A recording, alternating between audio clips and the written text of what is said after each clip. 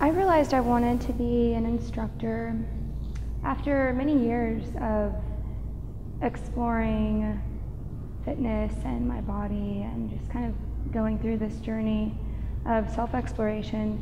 It started many years ago, and as I gradually discovered yoga and different forms of movement, it became something that I knew that I wanted to share with others.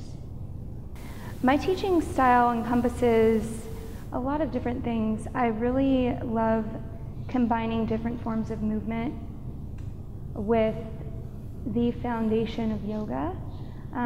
Yoga is really the core of my teaching style because I feel like it is really the only system that combines mind, body, soul, all of those components into a fully integrated system of how you can approach life.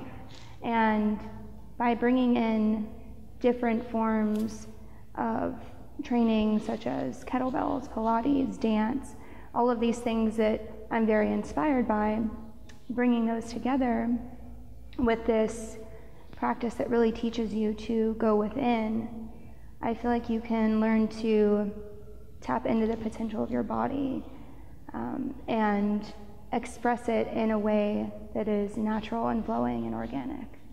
My teaching style is influenced by many different forms of movement, obviously yoga, strength training, dance, Pilates.